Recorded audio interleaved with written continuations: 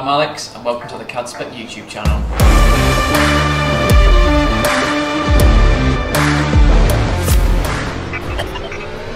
Hi, welcome back to the CAD Spec YouTube channel. In this video, I'll be taking you through the anatomy of Autodesk Vault. In case you didn't know, Autodesk Vault is a data management solution from Autodesk. If you want to look at our previous video, you'll find a bit more about what Vault is in case you're unsure. But if you've already watched that, great, we're going to go ahead, get stuck in and yeah, take a look at Vault and how it works. Autodesk Vault is comprised of two components. You've got the server and the client. Now there are numerous ways to set this up, but in this video I'm going to cover the most basic setup. The server itself is known as the ADMS, that's Autodesk Data Management Server.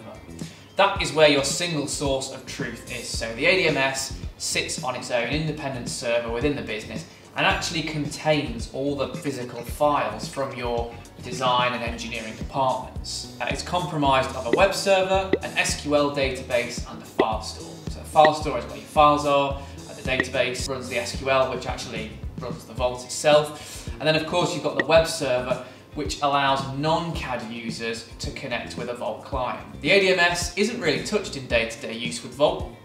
It's more kind of left on its own on the server just to manage things really. It's only your admin that should really ever have access to that. You want to keep that quite closely guarded, to be fair. All the exciting stuff happens with the Vault clients. So every CAD designer or engineer that uses an Autodesk CAD product, be that Inventor, AutoCAD, 3ds Max, alongside that application they will have a Vault client installed.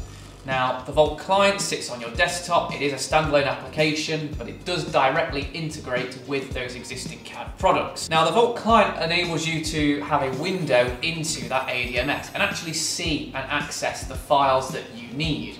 There are specific security permissions and restrictions that design managers can put in place to make sure that the design users access the right files at the right time. So the Vault clients is where you're primarily going to interact with the Vault, and it's how you actually access and view those files even within the actual CAD application itself. Now the clients work by actually taking a local copy of what's actually in the server onto your machine in an area on the C drive called the Vault working folder. So there's an added security feature in the fact that you're never actually editing and altering the original data inside your server. So should you accidentally delete anything, you know, there's no need to... Now in non-IT terms, it's a bit like having a safe with all of your design data in it. There's a guy accessing that safe door and he's only allowing certain people in to access certain things inside the safe. The client does do much more than just integrate with your CAD product. There may be non-CAD users within the business that need access to it, or perhaps you want to attach Word documents, PowerPoint presentations, PDF documents that are all very important to the end design. These can also be managed with the Vault client because it integrates directly with all of your Microsoft Office applications. It can even interact with Outlook so that you can actually get email notifications as to when certain things are happening in your Vault, giving you kind of overriding visibility of what's happening within your design team. So that's the basic setup of Vault. A server on its own independent business server accessed by numerous clients within the business. Now it can be set up slightly differently. You can host Vault on the cloud with Azure, but that's for another video. So, you know, implementing a data management solution, whatever it is a difficult and sometimes, you know, quite a daunting task, but CAD Spec are here to help you.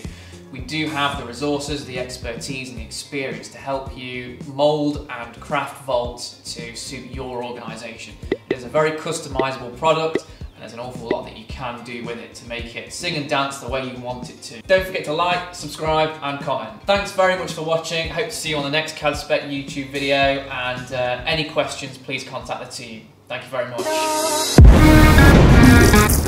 much.